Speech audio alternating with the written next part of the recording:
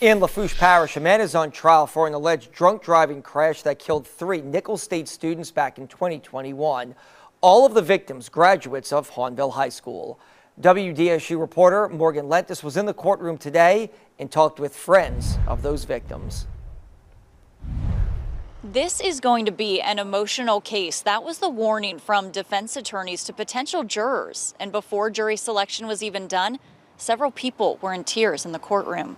Joey Claymont is charged with 3 counts of vehicular homicide, one for each young woman who died in November of 2021 on LA 20 in Chack Bay. Lily Dufresne, Haley Koss, and Michaela Bowling were out celebrating a birthday that night when prosecutors allege Claymont hit them while driving drunk.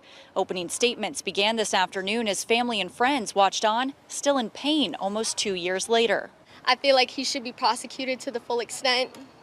Nothing about it. He took those 3 girls' lives on Lily's birthday. They were enjoying a birthday dinner. They were coming home, and Lily didn't really get to even celebrate her birthday. And this trial is happening about 2 miles away from Nicholls State University, where the 3 victims had just started their college careers. I talked to a legal analyst who says even if the defense team had asked for a change of venue, those are rarely granted in Louisiana. In Thibodaux, I'm Morgan Lentis, WDSU News. Morgan, thank you. If convicted and given the maximum punish for vehicular homicide, Claymont could be sentenced to up to 90 years in prison.